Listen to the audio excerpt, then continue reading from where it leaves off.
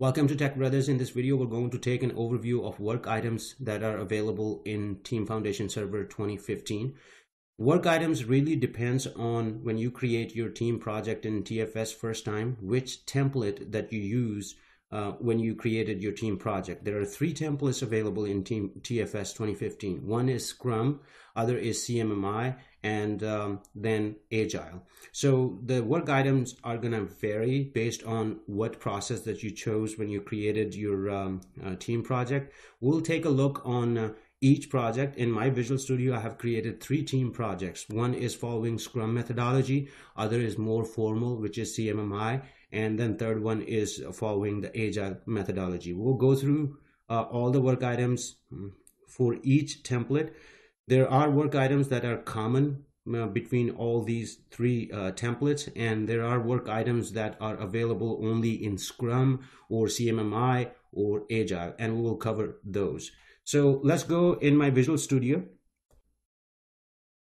All right, I have a project right here called Tech Brothers. When I created this team project, I used Scrum methodology. I used Scrum template when I created this project. So let's quickly take a look what work items are available in Scrum methodology when you create your team project using that methodology. Right here are the work items. If you don't have this view, you can click on home button. You can select your project, the team project right here, click on home button, and this will appear right here, my work pending changes. The thing that we're interested in this video are work items. So click on work items. In order to see how many work items are available in Scrum template, you need to click on this little arrow right here, new, right next to new work item. So click on that, and all the work items that's available in Scrum methodology will appear. So we have bug, task, product backlog items, epic, features, impediment, and test cases. So before we get into the brief overview of these work items in Team Foundation Server, let me quickly take you to understand a little bit about Scrum methodology. Believe me that I'm not going to go in too much detail of the Scrum methodology because it takes a whole lot, but at least I'm trying to relate the Scrum methodology to the work items that's available in this when you create your team project using this methodology. So I have created just a little MS Paint thing. So in Scrum, let's say that you're working on a product, and that's a project, and it has a start to finish date, and you have many little things to work on that project, many tasks to complete on that project in order to hit the release date, final release date. So all those little tasks that are going to be completed, they are called in Scrum world product backlog items. And you know that it's maybe 3 months long project, and you wanted to organize that project so that using Scrum methodology. In Scrum methodology, what you do is you take the product backlog items, you divide them based on their priority, what needs to be completed first, and you each of those items, let's say there are 2 items, 3 items, depends on their priority and how long it'll take for you to complete that. You divide that into smaller pieces called sprints. So if you notice right here, product backlog items, I have items A to L right here, and I have divided into sprint, and each sprint has 3 product backlog items. My main purpose is here that I will complete in one sprint A to C, and that would be probably my target. So when I organize this entire project, and I know that it contains, maybe there's a product that you need to add 2 more features into existing product, maybe that's your project, and those features right here, because sprint can be product backlog items should be completed in 1 sprint in ideal world, but maybe feature needs maybe 2 sprint, 3 sprint, 4 sprint. I don't know which project you would be working on, but right here I just put a feature A. and that would take 2 sprints to complete. Feature B would take next 2 sprints to complete. And once feature A and B both completed, then it would be your final deliverable project. Yes, the project or the product. So that would hit your final release date. As I said, that there are many things, many other things that is in Scrum methodology, like testing, issues and everything. So just to understand that this is the epic. Epic is just to organize your product backlog, and your features is a hierarchy. Basically, epic is a hierarchy that is feature A and feature B. You first create an epic, you create feature A, and then you have product backlog, and you have sprints in feature A. There are 2 sprints in feature A, and each sprint has product backlog items that needs to be completed. So it's a hierarchy: epic, feature, and then you go sprint. Each sprint has product backlog. So just wanted to give you a quick overview that that might relate a little bit to the work item that's available. I hope this helps, but let's go back to our work items right here. So the first work item is bug. Let's say in first sprint you completed A, B, and C, and the second sprint you have completed product backlog item C, E, F, and G. These 6 items completed, 2 sprints completed, and there is a feature that needs to be released. Feature can be released in one release. The feature can be completed. So the tester comes in and they test it, and they find a bug in existing feature. And if you find a bug, then you need to create a work item in Team Foundation Server bug, and this bug will be assigned to the development team or whoever you want to assign it, who are working on that. It may be the database is not coming online, or is very slow, or login page is not appearing right. Maybe that's the bug, or maybe the login, you wanted it on right side of the application, and it's not on the right side, it's more of a center. So that would be a bug. You create a bug and you assign it to the person, and they will complete that, and then you can track the status on the bugs that you have created. So this is very useful when you create work items, to track the status of your work items to a particular team project. Now backlogs, more of a product backlogs, more of like tasks. So if A, B, and C, there are 3 tasks that needs to be completed in that one sprint, then you create a task and you assign it to whoever team that you want to assign it. For example, if it needs to be a new database needs to be created for your project, then you assign it to SQL Server DBAs, and you create a task and you assign it to that that team, or a particular one person. Your Active Directory would be right there in your Team Foundation Server, and you can retrieve the information about your the support emails, distribution email, and everything. And next is the product backlog items. Obviously, that if when you first start your project, you organize the product backlog items. So you choose, like, from A to Z, these are the product backlog items. And if that's the work item that you need to create, which is probably, I would say, in the beginning, then all those tasks, and you would know that each person has to do such and such, then you create a product backlog item. Epic is more of a hierarchy and organizing your product backlog. As I said, that you have sprints, you have features, you have product backlog, and the features are more connected with the Epic. So Epic has like 2 features, and each feature has sprint has backlog items. Now, next thing is features. Obviously, if you are working on the product and a new feature needs to be added, then you need to create a work item called feature.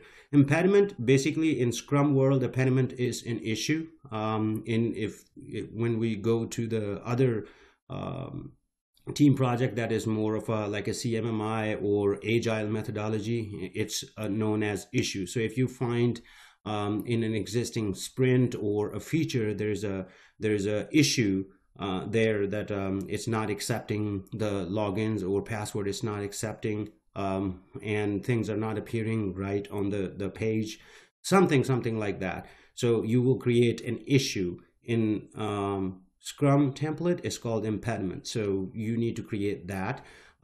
This is the test case. Once you finish your feature, you think that you have finished your feature, but it cannot go into it cannot be implemented until it's tested right. So this is where you will create a test case and assign it to your tester, and they will test it. If they find it, they are the one mostly using these work items, or maybe reporting to you that there is a bug, or this didn't there's an issue with that feature, stuff like that. Issue could be like a data issue, that data is not appearing for the last 3 months. If this project is supposed to get just the last 3 months, it's getting all 7 years data. I'm just making stuff up, just knowing from my experience that what could happen during a project. So basically this is just a quick overview of the features that is related to the Scrum technology.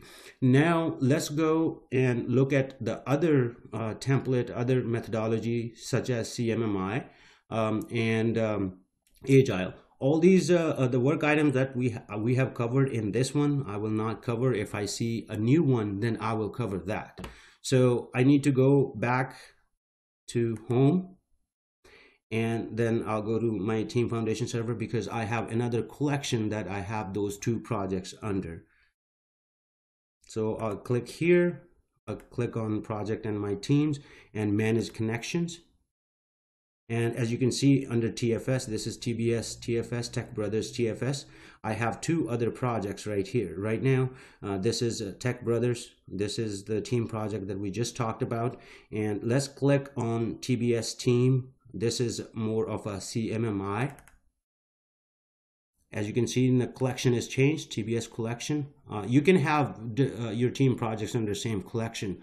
I just have created another collection and created these two projects. So let's click on TBS team. This is a CMMI, and we'll cover that, and click on work items. And we'll go through the same thing. Click on this little arrow, and you will see that there are more work items appeared under CMMI than it was in Scrum. So we have bug, we have covered that. Task. Now the requirement, since it's a more formal, you might be working on a project that is not entirely the IT project. Even IT project have requirements, but you go work with business, and business has the requirements. You gather those requirements as a BA. Usually BA works on that and get the requirements from the business, and then hand it to you. You put those requirements that, okay, this product has to have such and such and such. These are the requirements. So you cover, you create a requirement, and you attach your requirement. If you have gathered a soft copy of the requirement, you can we'll cover that when we create actually a work item.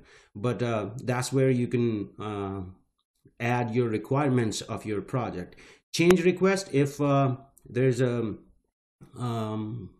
functionality that needs to be changed and you need to request a change. Obviously it's more of a formal template, and it needs a business overview, and business needs to take a look at that. And if some things didn't work the way they're supposed to be, and you wanted them to change it, maybe it's a budget issue, whatever the case may be, and you will create a work items called change request. Epic, we have covered that. Feature, we have covered that. An issue is impediment in Scrum, but in Agile and in CMMI methodology is called issue. If you found an issue with your product, you will create a work item called issue. Review, obviously this is a formal, again, this is a formal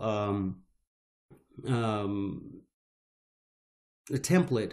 So before you release, or before you actually implement into any environment your product, you have to have a review. You have to have approval from your directors, from your management, from business folks. Then you create an item called review. and then you assign it to the persons. Maybe it is your director, it is your manager, whatever the case may be. You create and they will review it, and if things look okay to them, they will approve it. If it doesn't, then they will comment it out, and you have to take that and put it back in your product backlog as an item.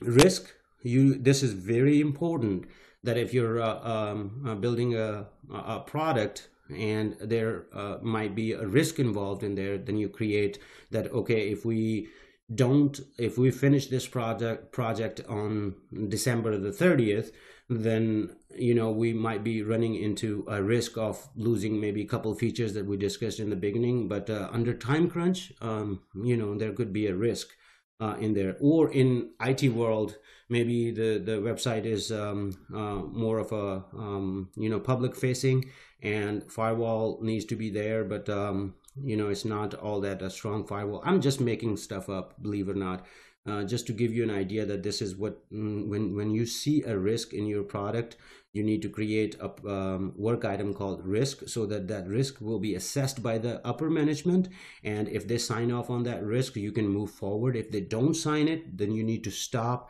and look at that risk and cover that under your product.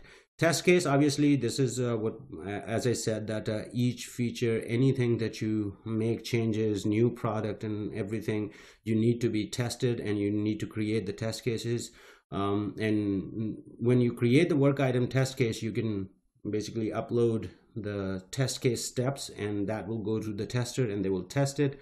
If everything goes good, then it'll be fine. So these are the work items under CMMI template. Let's go on Agile. Click on Agile, and we will go back to home and click on work items, just so that we can get used to going at the default screen and then come to the work items. If I click on arrow, little arrow right here, it is about the same. Let me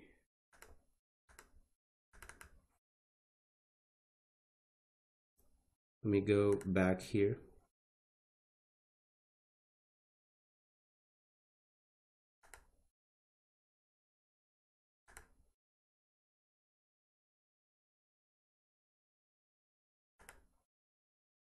And I'm going to select the Agile, and then open the project and click on work items and click on this arrow. As you can see that in Agile methodology, there are different work items. Bug we have covered, task we have covered, user stories. Now the feature can be built on user stories, and if if there is even a bug and they have corrected the bug, they'll write a log, and that would be a user story that okay, so this is supposed to work this way. Maybe tester didn't know that this is you need to click on one button and then need to click on the second button, then that become a user story. And feature can be built on user story, backlog can be built on user story. Epic, we have covered that, feature, issue, and test case. So this was just a quick overview of all the work items that is available under different templates in TFS. And I hope this video helps a little to understand work items before we create work items. My intention is that when you create a work items, you probably need to understand what methodology or what template that team project that was created under what template. So based on that, these work items will be available. I hope this helps.